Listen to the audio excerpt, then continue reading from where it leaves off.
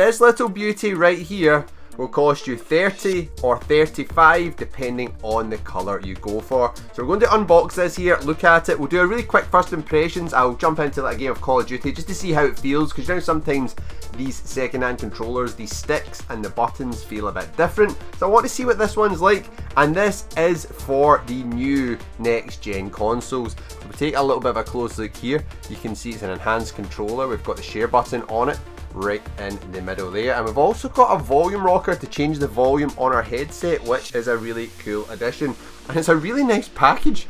Check this out. How cool does this look? Expertly engineered. And if we have a look at the back as well, just take another quick look at this side of the box, you can see there's a whole bunch of cool stuff here. So 2 programmable and mappable buttons at the back, which is why I bought it, because any of you who've been watching the channel for a while usually play Fortnite with all of you on stream. I've not done it for a while because none of the new consoles have back buttons on the back of their controllers. So like this, there's no back buttons.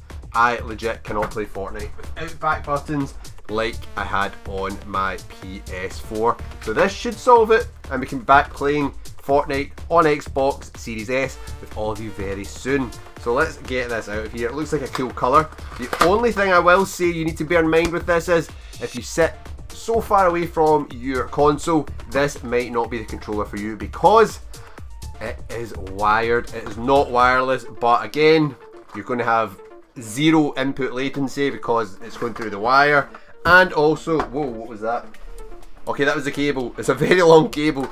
It just fell out of the package there. So let's quickly take a look at this and see. Oh yeah, right, okay. You are going to be sorted. This must be easy 2 meters or more. Yeah, so that's it folded. Easy. You should be fine with this, I think. So that's pretty cool. It's a nice cable. And then we've got the actual controller. We went for a kind of cool colour here. I can't remember what this colour's called. I don't know if it tells me on the box again.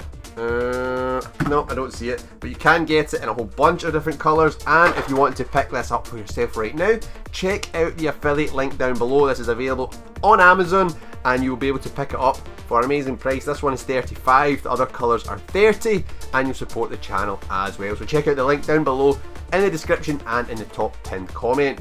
So first off, I love the colours on this, and we've also got like a kind of bronze D-pad here, which looks cool. And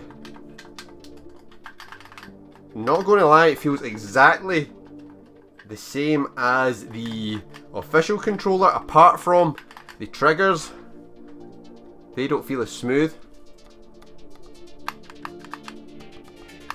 A lot louder, so it feels a little bit cheaper. But again, it is a lot cheaper, but what I'm after is these back buttons here. So for like Fortnite, for example, that can be amazing. So you can just be running about. You can press that to deploy builds. You can press that for jump. I use that a lot. So when I was jumping about, shooting at someone with a shotgun, I could be pressing this button here to jump, circle, and then it doesn't mean I need to take my finger off the stick as well, which would be annoying if you would be going like jump, jump, jump, and then you would get tagged. It'd be a nightmare.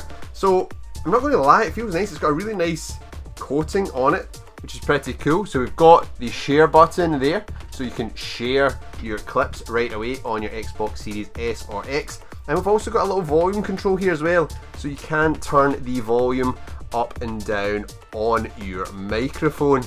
Other than that, it feels really nice. I'm impressed. Nice and light. I thought it would be a lot heavier.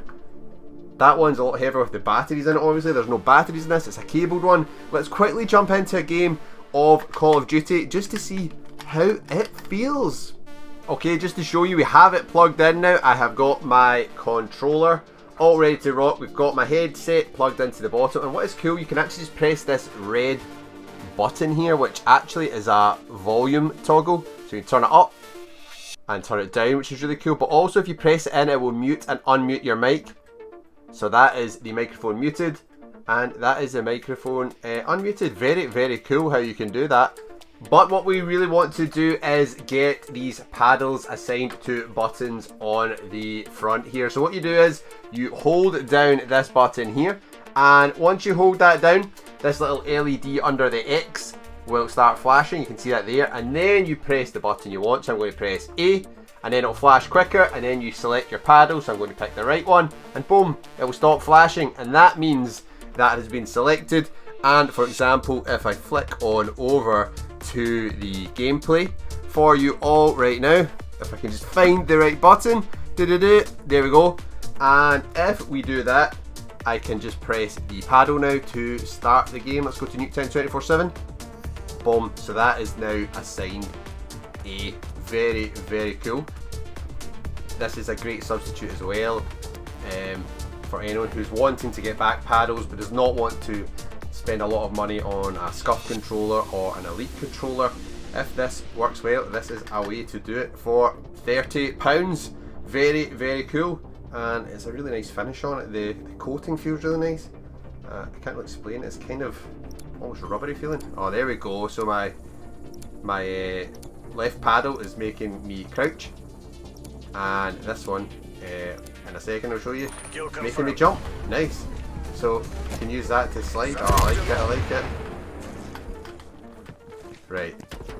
So far. Whoa. Feels just. Oh, we got melted. What is this? Kill confirmed.